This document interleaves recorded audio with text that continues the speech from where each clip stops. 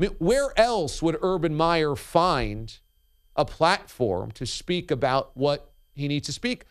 Who else would support a guy who has done nothing more than win football games? Where else are you going to get the moral fortitude from supporters besides after you admit to lying, having these people show up to say, shame on the reporter? It was such a breath of fresh air to see these 100 people blame the messenger, Brett McMurphy, for reporting the truth after or before Urban Meyer admitted he had lied.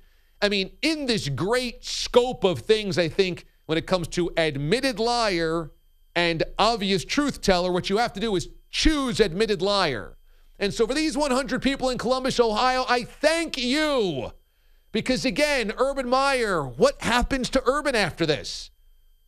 I mean, he's probably tossed out of the street with not a house, not a roof over his head, probably not $1 in the bank. Where else could he go? I mean, sure, he'll probably get a coaching job within the calendar year. Yes, it might be within 60 days. Yes, he'll make more money in a year than you'll see in your entire life. Sure, he makes $50,000 a day to coach football.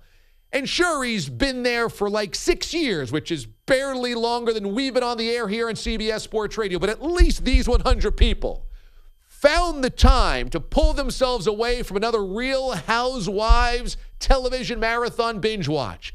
At least for a moment, they put down their cheesy crust, pepperoni stuffed frozen pizza to go out there and say, I am here to support the most important cause in America right now, which is Urban Meyer.